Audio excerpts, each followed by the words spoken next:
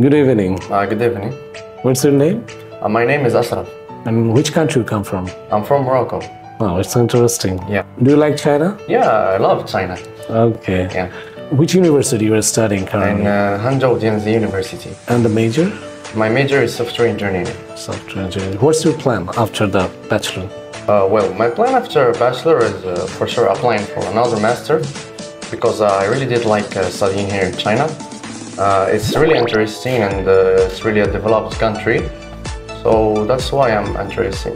So, do you like the Chinese culture and traditions as well with the food? Of course. I really love the food here. It's so good, it's so delicious. It's a bit spicy, but like it's okay for it, you know. That's it. Okay. So, what's your Chinese level currently? Well, Chinese level, I can say it's for a 10.